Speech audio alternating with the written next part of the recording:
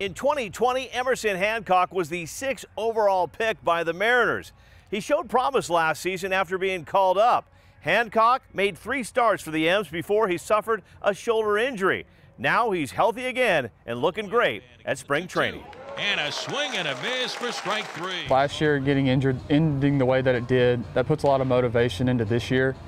And I had a longer offseason than a lot of people did. You know, once I was able to finish rehab, I feel like I was able to put myself in a good spot, put a ton of work in the weight room in the offseason, but really a lot of work just kind of pitching and working on the small things, trying to make everything a little bit better, a little bit sharper, and try to put myself in a good position in camp. This past Saturday, Emerson Hancock pitched 2 scoreless innings and had 3 strikeouts. Despite being in the shadows of the starting 5, Hancock told manager Scott Service he wants to break with the big league club.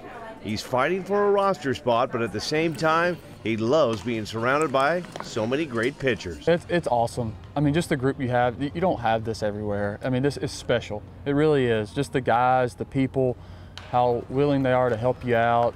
I think you kind of seen it. We all like to watch each other throw. You know, if guys got a bullpen, if guy has a live, it's just like, let me go watch this guy throw, and then I'll go get the rest of my stuff done. It's cool. In Peoria, I'm Chris Egan, King 5 Sports.